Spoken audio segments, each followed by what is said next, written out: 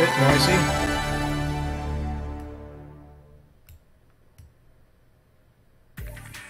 There we go.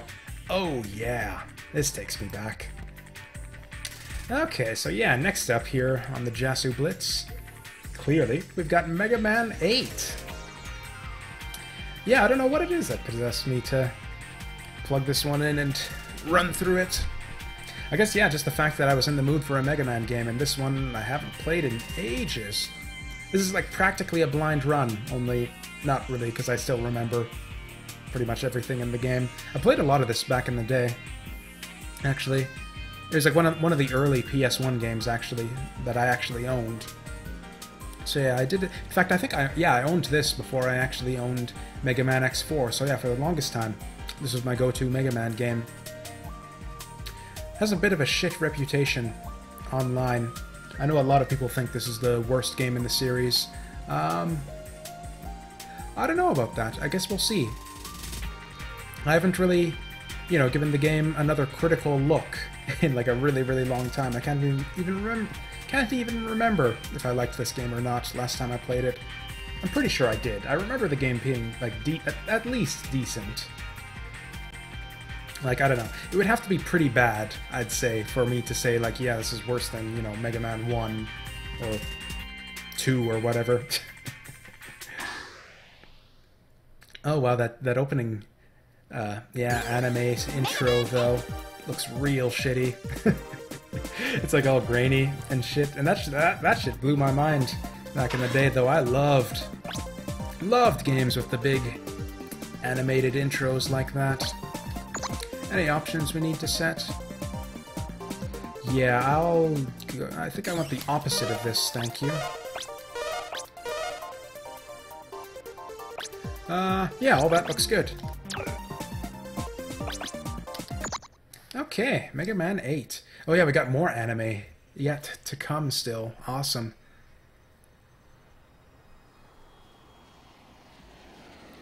Actually, as much as I said, I remember everything about this game. Like, you know, I remember all the bosses and most of the levels. I think I remember the weakness order too. I don't actually remember anything that happens in like the story-wise, like the anime cutscenes and all this. Or I remember a couple things that we'll probably see in the intro in a moment, but I don't remember giant space robot fights. I know who the blue one is. I think this purple guy's about to get destroyed. I guess let's just watch and find out. Oh yeah, I remember. I found out. Yeah, this is the Mega Man 8 Anniversary Edition, technically. I don't know that they ever released another edition of Mega Man 8 that was like the non-anniversary edition, but yeah. Yeah, it clearly says on the cover, Mega Man 8 Anniversary Edition. And that's the only... I'm pretty sure they never actually released another version of the game.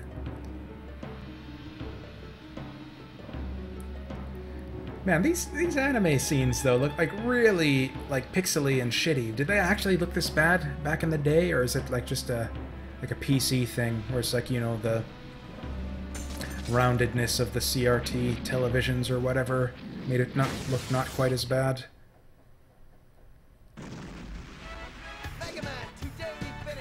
Here we go. Hey, Zach! Why must I fight you? We are not enemies! Shut up!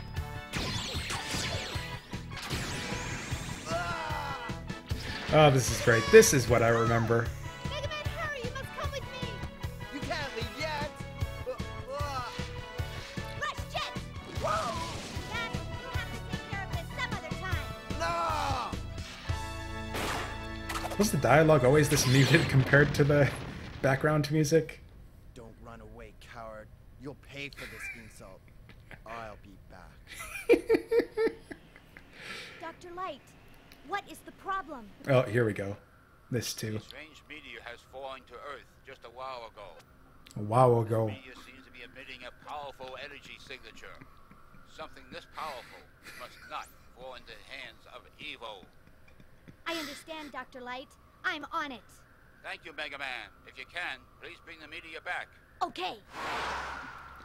Oh, that was great. Yeah, the voice acting. Honestly, most of the voice acting in this game isn't actually atrocious, I don't think.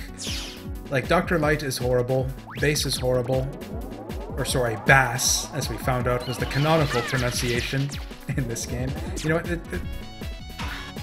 the game audio actually seems a little bit noisy, yet I'm gonna take it down just a tad. I thought that I got, like, a weapon to start off with, like we had the bouncy ball or something. Anyways, a lot of the sprite work in this game is actually familiar to me from Mega Man 7, which I actually did replay not too long ago. That's another one I think gets kind of an unfairly bad rap. A lot of good stuff in Mega Man 7. Probably worth a playthrough on the YouTube or Twitch channels at some point.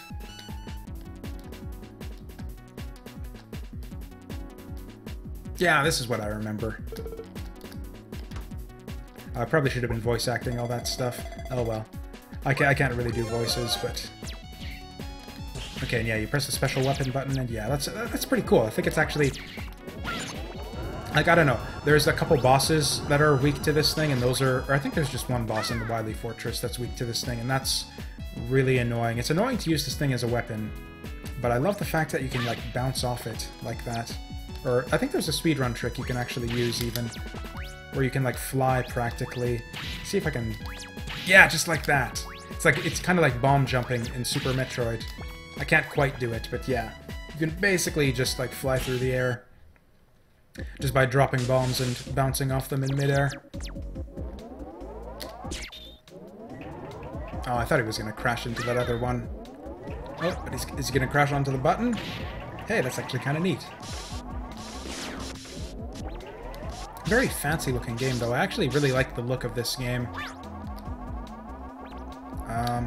Oh, is this, Oh, no, we can actually swim. Oh, I forgot about that.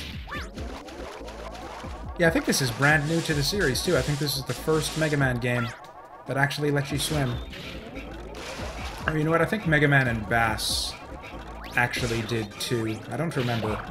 Well, now that I think of it, I'm not sure whether that was released first or this one. Anyways, yeah, basically a bolt was that, yeah, that bolt we picked up was the only reason to go through that underground area. Bolts actually work a bit differently in this game than in other Mega Man games. Or I guess, really, I think bolts were only a thing starting in Mega Man 7, so... yeah, in Mega Man 7, they were like just regular power-ups that would... regular items that would drop from enemies, and you find them littered throughout the stages. In this one, they're a bit...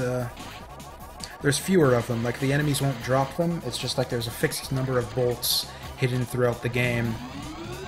But you only need, like, you know, between 1 and 4 bolts to actually... Or, you know what? I bet you this guy's weak to the...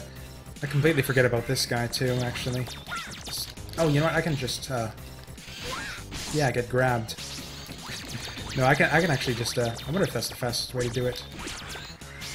Yeah, we'll just do it this way. Oh yeah, that's definitely his weakness. So yeah, this guy's a bit of a chump if you do it that way. Which is, you know, typical of Mega Man bosses, I suppose. Wily's got cool theme music in this game, actually. The music in this game is actually really good, in my opinion. Or it's not, you know, incredible. Or in fact, it's kind of hit or miss, I guess. There's a few tracks in this game that I really, really, really like. One of which I think we'll hear in a little bit. This is your secret base. Now the world is mine. But yeah, like, I don't think most of the voice acting in this game is actually that bad. Like, Dr. Wily actually sounds fine. Like, there's nothing wrong with him. Mega Man, apart from, you know, the way he pronounces Bass's name, is fine, I think. Roll, also fine. I guess that's pretty much all the characters in the game, actually. And then I guess there's Duo and Dr. Light and Bass, who are all terrible. Oh yeah, and I guess the bosses, who are actually great, for the most part.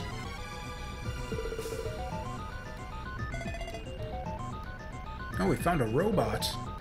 I got it, Doctor.